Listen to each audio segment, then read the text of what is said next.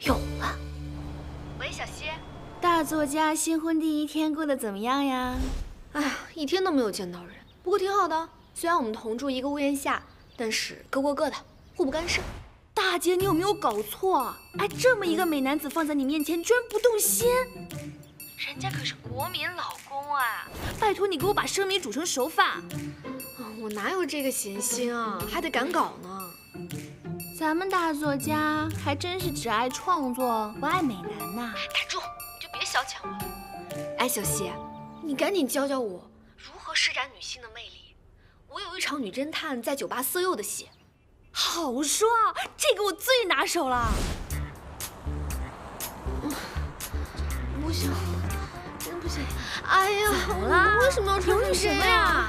穿成这样是来酒吧，不然你来干嘛？来，咱俩合个影，1、2、3。多美啊！不行，朋友圈炫耀一下。多么漂亮的耳环，还有这么好看的发型，这么好看颜色的嘴巴，你今天就是小仙女。记住，你今天是女主角。走啦，嗨起来呀！快点！我们可以看到，陶然文学网目前签约的男频小说作者人数为321位。如果现在终止合约的话，我们需要支付的违约金也是一笔不小的金额。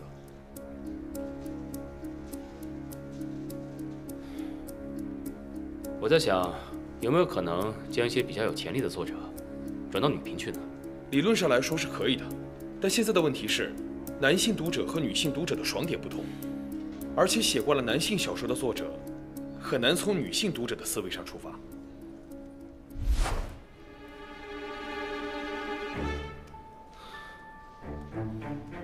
你们继续。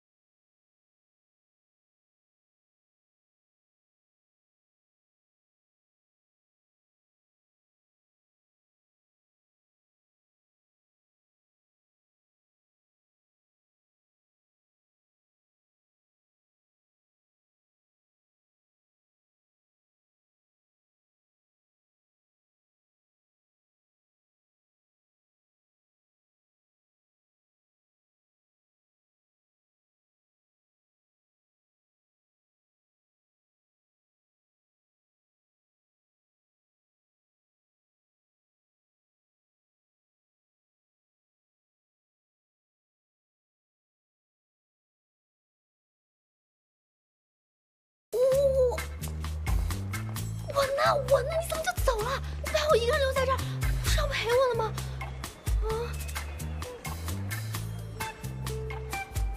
拼了！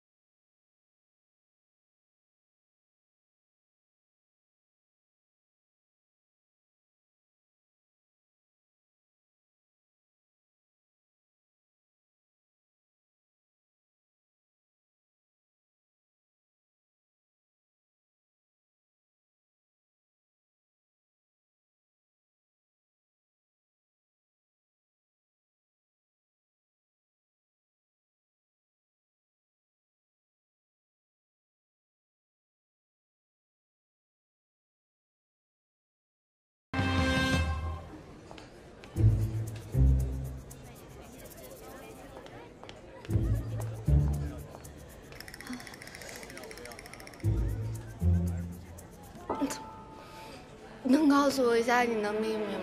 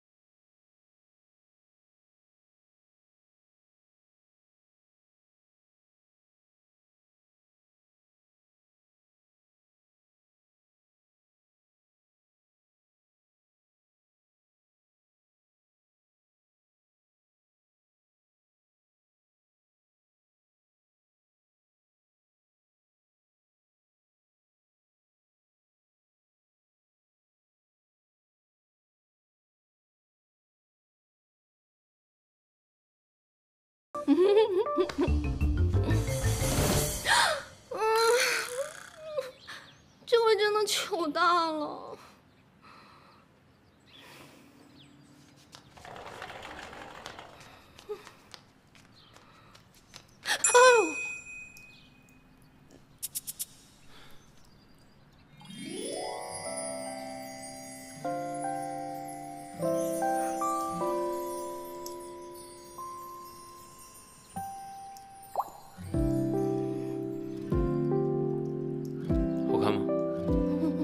不好看。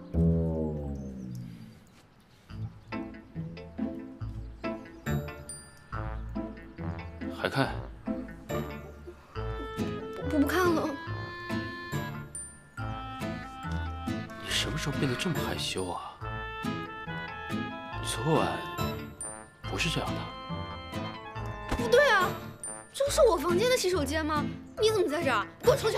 啊，这原本是我房间，只是习惯还没改过来，不好意思啊。你这个变态！彼此彼此。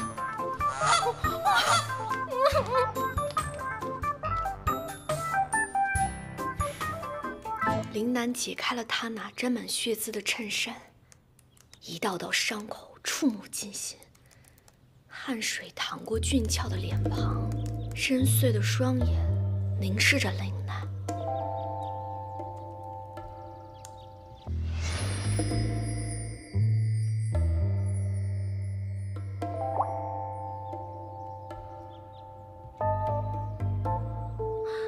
哎呦，这日子真的是没法过了。